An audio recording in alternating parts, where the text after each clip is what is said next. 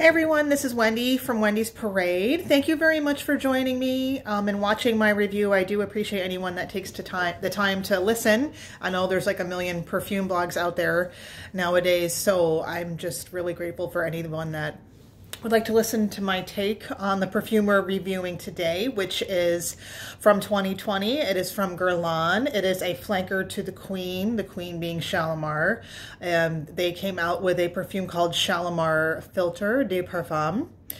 Philtre being P-H-I-L-T-R-E, being, you know, a magic concoction, a brew that you hand to someone and they drink it and then they fall like madly in lust with you.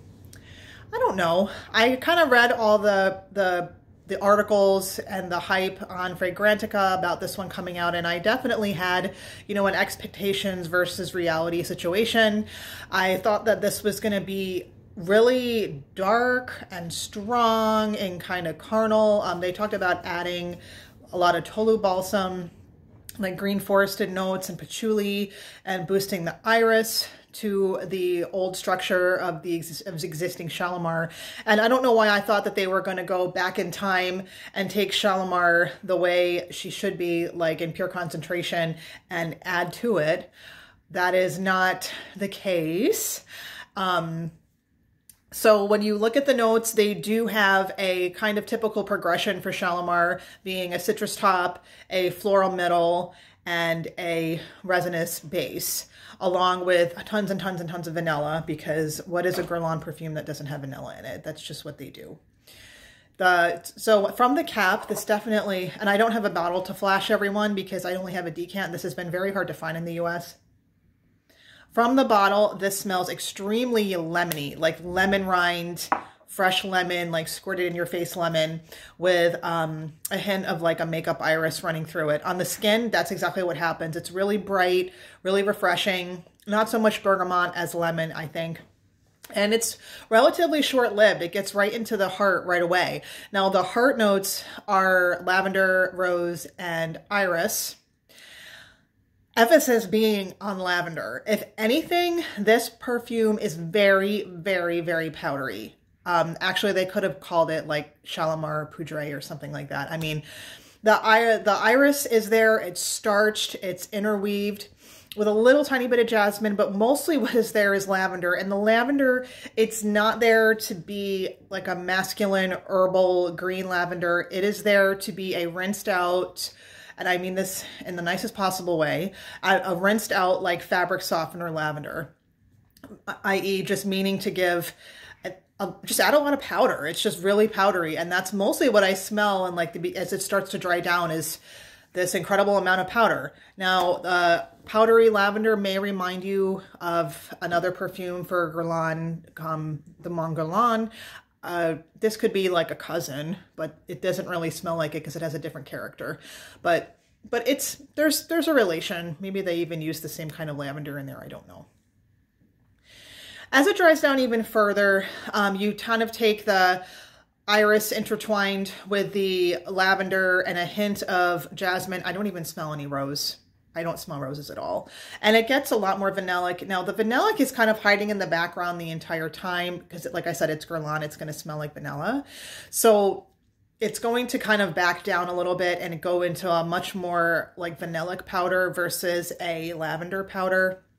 And it is really nice.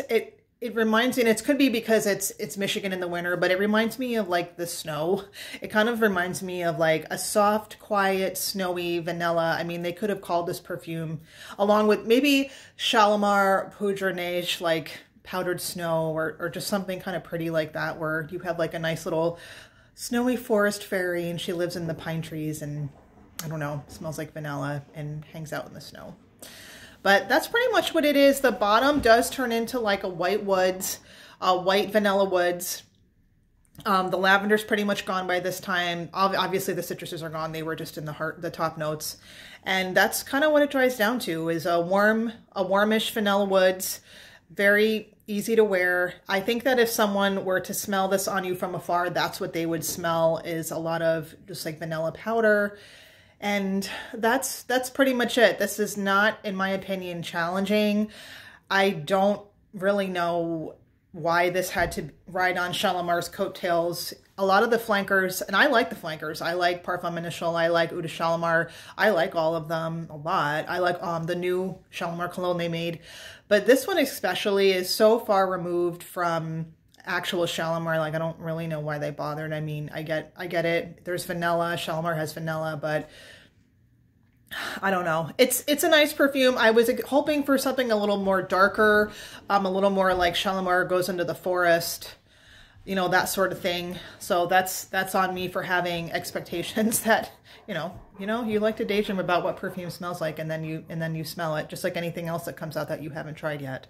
So I do like this. This may wear a lot differently in the summer than it does in the winter.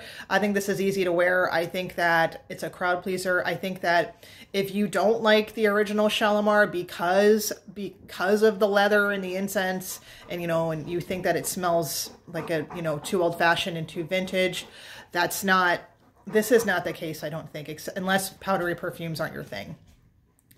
So yeah, I don't know why it's called Shalimar Philtre. I don't really think it's that sexy. I don't think it's not really risque. It's well done. It's Guerlain. It's well done. It's well executed. It smells really, really good. Does it make me feel like, oh my God, I love this. This is my new best friend and I'm gonna, no, not really. I'm only gonna probably buy a bottle of it just because it's Guerlain, and I just like Guerlain. But other than that, that's pretty much my review. Another short and sweet, I guess. I don't have a ton to say about it. And if anyone has smelled this or is interested, please leave a comment, question. No, don't harass me. If anyone sends me more porn links, I'm gonna have to get rid of them all. But anyway, I hope everyone's having a great day. Happy New Year to everybody. I have to work tomorrow, so I'm going to bed early personally. And thanks again for watching. Bye-bye.